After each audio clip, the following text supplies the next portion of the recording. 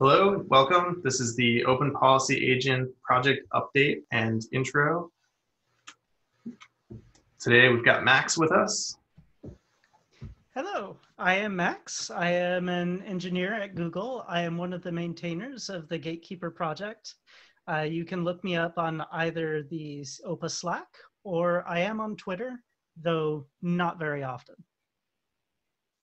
All right, and then myself, Patrick, OPA maintainer, engineer at Styra, on Slack all the time, hit me up. And Sam, you can tweet at me, but I may not tweet back. All right, so let's talk for a second about what OPA is. It's an open source project, CNCF, founded by Styra in 2016. In 2018, we donated to the CNCF, the Sandbox project. Since then, has gone on to incubating. I have up here graduated ? As of recording this right now, it's up for voting by the TOC, but it is in process to become graduated. Fingers crossed, there's no blocking issues. So hopefully by the time people are watching this, good things will happen.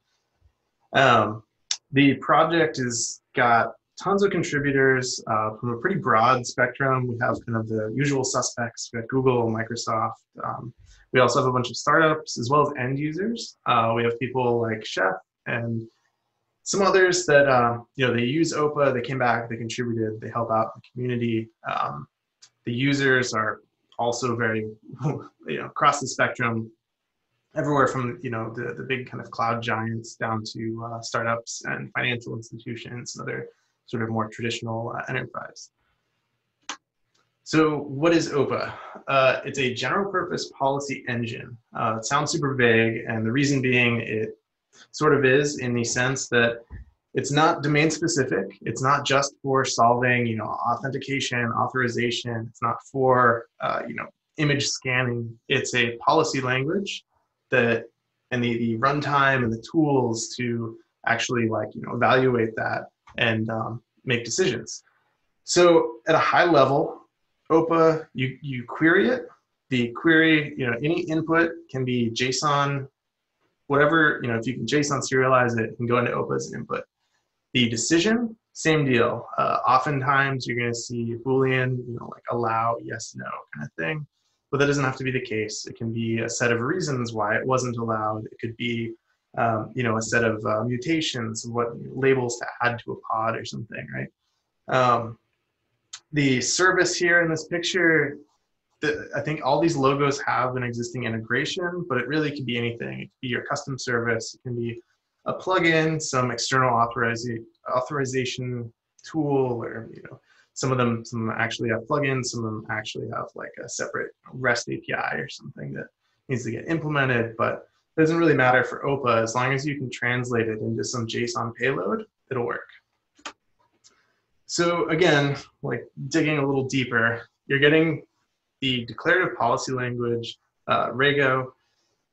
It essentially, it's a query language that's built to let you reason about structured data, asking questions typically like, can a user do something, some action on some resource, or is this object missing a field, or some value or property of that object, invalid or valid. There's a ton of built-in functions in the language. It provides the ability to do kind of context-aware things.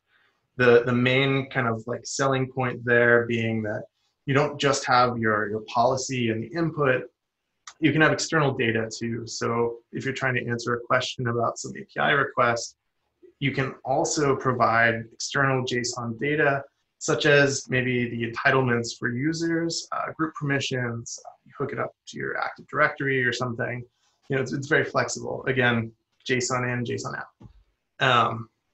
The other piece of having this custom language is performance optimizations. So the query language, it's declarative. So you write your policy, you don't have to worry about the performance so much. That's our problem as OPA developers. The kind of nice part, in addition to optimizations, is that the way that it's written and structured allows us to do a lot of cool tricks for reasoning about the policy, in addition to how fast it is, but also like how correct it is. The last piece here, you might be wondering, what we've been talking about features, but like what actually is it? It's typically going to either be used as a Golang library or as a sidecar, kind of a host level daemon. So OPA comes as a binary that you can run. Most people just use a Docker image, and that gives you like the kind of like lowest latency approach with those. The kind of like higher level stack of features, I guess the kind of, we'll call them enterprise features here. You have a set of things for essentially managing the OPA agents, and this includes their status, audit logs, things like packaging and delivery for the policies themselves, as well as like dynamic configuration, things like that. The last step here to sort of round it out is the tooling to write policies. So the CLI, the OPA binary provides a bunch of tools built in, but there's also a whole, I'd say pretty like fully fledged ecosystem now of IDE and editor integrations that give you like really nice ways to write your policies, but also test them and profile them and kind of, do kind of regular like code development with them. One of those, very common, is the OPA Playground. So I'm going to take a second to show that to you. This is the Rego Playground. It's an open tool. Anybody can use this. It's hard to see the URL, but it's play.openpolicyagent.org. If you go to the OPA website, there's a link to it. This gives you a really good way to just play around with the language, try things out, help kind of explore not only how to write the policies, but how to troubleshoot them and reason about them. Walking through just kind of well, for some of you, your first policy here, essentially each policy file defines a few things. They each have to have a package, which defines where in kind of the virtual document structure that we query against that policy exists. We also have rules that we define. There's a few types. The overall syntax is basically defining some rule name and a value for it with conditions. So if we look at something that's maybe a little bit more complicated than this hello world one, we'll look at the role-based access control example. What we're saying is build a virtual, like we're declaring a document. Under that document tree, under the app.rbac path, we have a rule.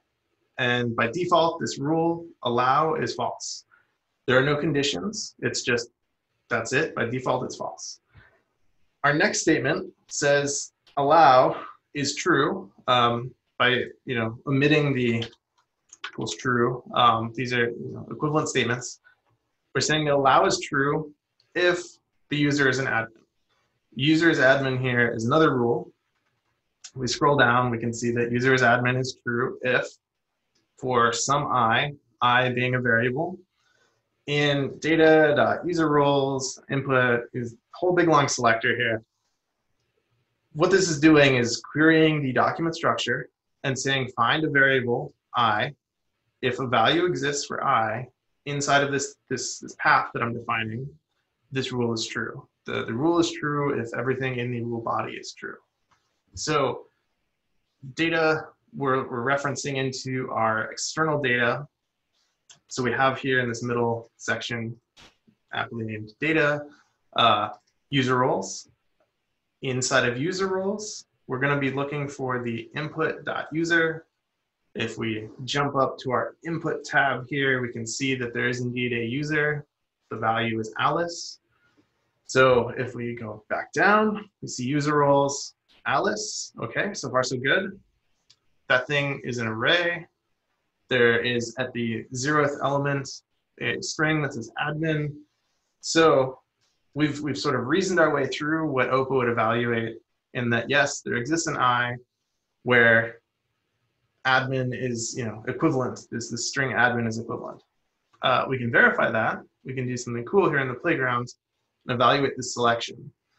What this is telling us is that OPA crunched the numbers, found a variable, says I at value 0 made this expression true. And really this concept is what everything is built on. OPA is trying to find variables that make things true. If it does, they exist, they're defined, it bubbles back up at the top. So in this case, for the input we're looking at, the user is Alice, they are an admin, therefore allow is going to be true. And if we evaluate allow, we will see that yes, indeed, it is true. So there you go. This is our crash course. Everybody is now an OPA expert. This is your first taste of the language, but it really is kind of that simple in that you're defining these things that essentially just they set up some kind of condition over that structured data, and OPA tries to see if it's true. And I'll switch back to slides. Okay, and now that we've seen a little bit of the policies themselves, you might be wondering, like, where do you use these things? There was a slide earlier that showed, a service box and had some logos. I think the important thing is to sort of step back, take a look at, like, we're at KubeCon, attending KubeCon, and in these ecosystems, everybody's got CI/CD pipelines, they've got deployment management, they've got container orchestration, they've got cloud management, all their infrastructure is code. Most people, have it automated. There's tooling, configs, everything's going through APIs, right? Your applications themselves are all built on microservices, most of which are using some kind of, service mesh, API gateway, proxy, whatever. And then you also have, of course, databases, backbone of a lot of these things. Every single one of these spots has policy, and every single one of these spots has an integration point for OPA. Whether that's an existing plugin or a place where you can add your own kind of custom callout to do the authorization or the sort of policy enforcement. OPA is there as the common, unified way of defining these policies. And that's really the primary objective. That's what it was built for. That's what we set out to do. And I think the ecosystem page sort of shows that we're succeeding. There's a pretty broad spectrum of integrations here. Everything from doing, like object storage authorization to, I think there's like 10 API gateways that people have plugins for, as well as doing like admission control, Terraform plan validation, config validation, all kinds of other stuff. I'd recommend you guys check this out. The shortened link should work. If it doesn't, just go to the OPA website and click on the ecosystem link. It's pretty easy to find. And we do keep this up to date, so it should reflect the latest and greatest stuff. Speaking of integrations, latest and greatest stuff, one that we want to call out is ConfTest. So I think probably a lot of people have heard of it. If you haven't, go check it out. There's a quote here straight from the README, but it essentially gives a little bit of an opinionated way to write OPA policies and validate over structured data. In this case, that structured data is config files, whether those config files are a Kubernetes manifest or a Docker file or whatever. Doesn't really matter. Back to that point, if you can turn it into a JSON object, you can write policy over it.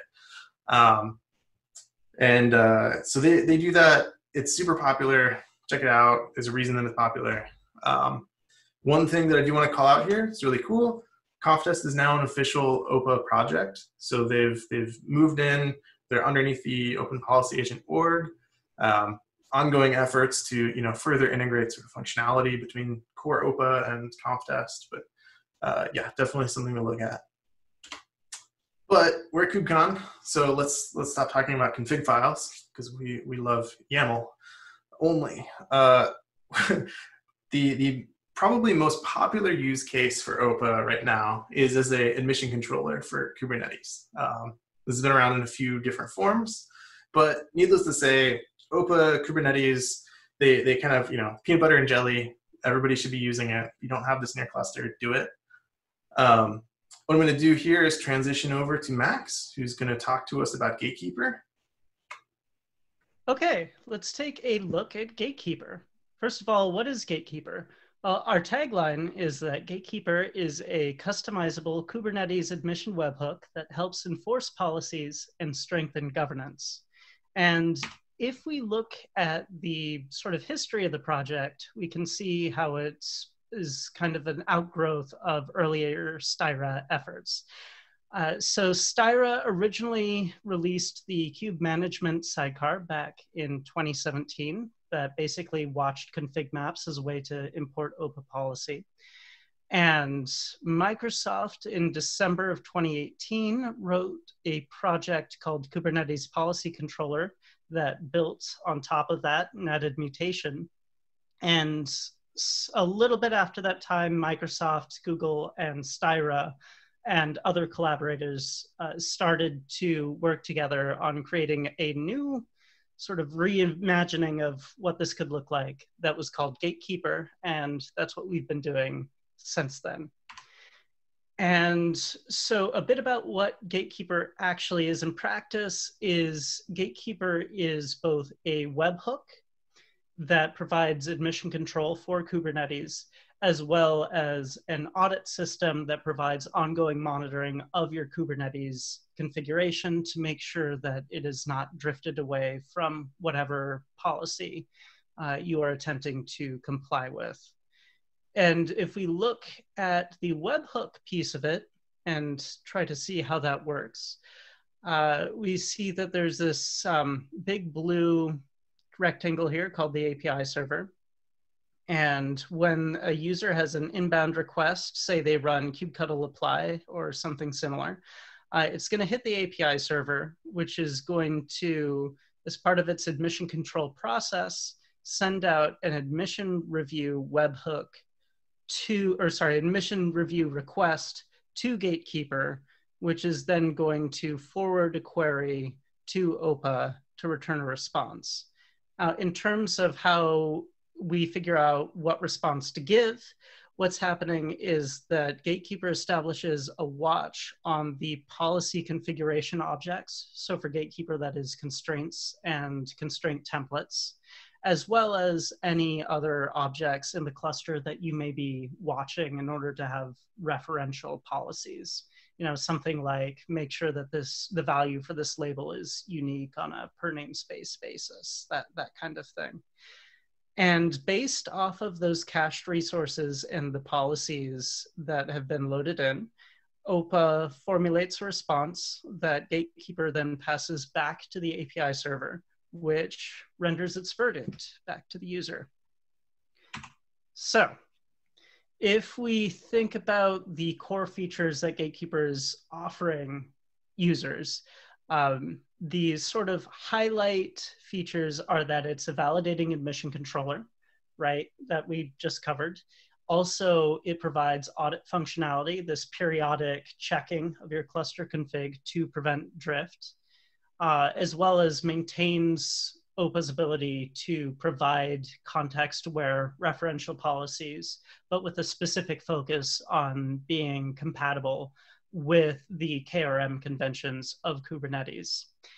As well, if we look at the policy side of things, the constraint and constraint template conventions allow users to have easily shareable policy bundles that are designed to be non-interactive, and that once they load those constraint templates in, they're able to create policy simply using constraint objects, which should be just straight YAML configurations. Like, these are the specific labels I want to make sure exist is a common example. Another high-level feature of Gatekeeper is dry run. We would like users to be able to test their policies on a provisional basis and get information as to whether adding a new policy would actually break the cluster.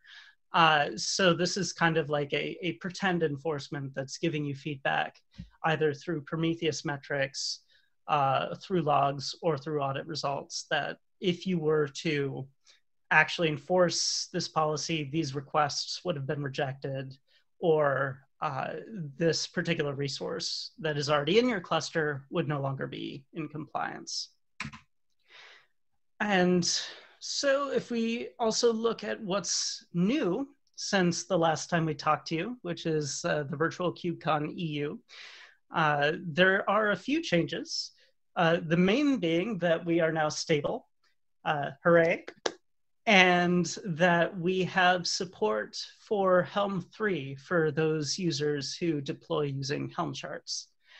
And in terms of efficiency, we have provided pprof profiling, which gives users the ability to see where Gatekeeper is spending time for its CPU cycles, as well as where RAM usage is going, as well as overhauling the memory usage profile for audit, hopefully lowering the maximum possible memory usage when you start scaling to large clusters. We are exploring an events framework where certain audit incidents or rejections are reported to the user as Kubernetes events. We would definitely like feedback on sort of the granularity that users would like to see for events.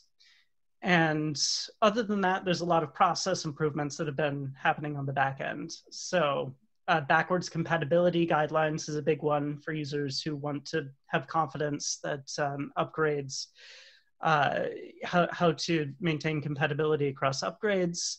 The release management doc will give you some idea of our release cadence. And we have split the constraint template library, which is a repository of constraint templates that have been developed by the community for users to use to form their own policy. We have split that into its own repository. All right, let's take a look at what Gatekeeper can do. So in this shell I have open here, we have a connection to a Kubernetes cluster that is running Gatekeeper. We can see this if we list the namespaces. Gatekeeper system exists, which is a good indicator that Gatekeeper is at least installed. And let's look at some of the constraint templates we have.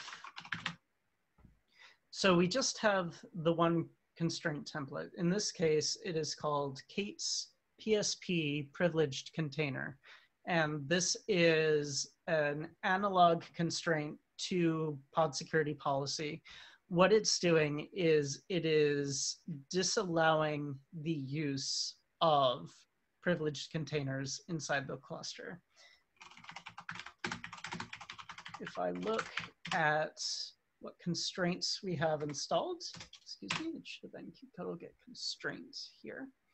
That will change in a soon to be released release. We can see that I have instantiated this constraint template as a constraint. Let's see what the status of this is. So kubectl get constraints, PSP privileged container. And let's actually get the full YAML. And we can see in the status of this resource that we have 4 total violations. Uh-oh, what are they? They're listed below. Gatekeeper actually, by default, lists a maximum of 20 violations per constraint. So each of these are going to be pods, right? Because this is a pod security policy equivalent constraint. And we can see I'm running a version of OPA that is requesting privileges. kubeproxy is running with higher privileges than we would like, and a couple of other kube system pods. I'm actually going to ignore the kube system pods for now, because its kube system. Let's look at this OPA pod. So kubectl get pods, OPA it was called. You can see that name here, and that it is in the default namespace. Let's actually get the full config for it. And we can see somewhere in here that I've set security context privileged equal to true, which is why the constraint is unhappy. So that's good. This is what we would expect. Audit is telling us that our constraints are being violated. What happens if I try to apply? So that's a bad object.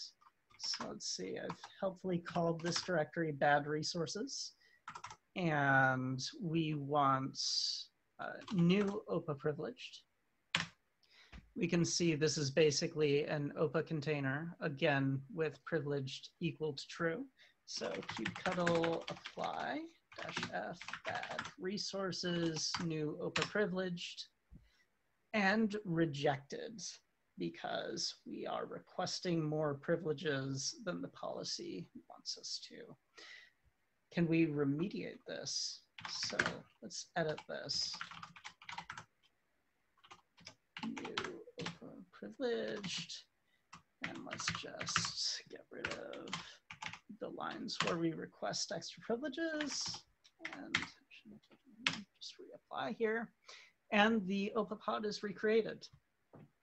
And to see this experimental new events feature, if I run kubectl get events on the gatekeeper system namespace, we find a few interesting events here. We have audit violations showing up, and we also should have, yes, right down here, a failed admission that is about 46 seconds old from when I tried to apply the invalid OPA pod.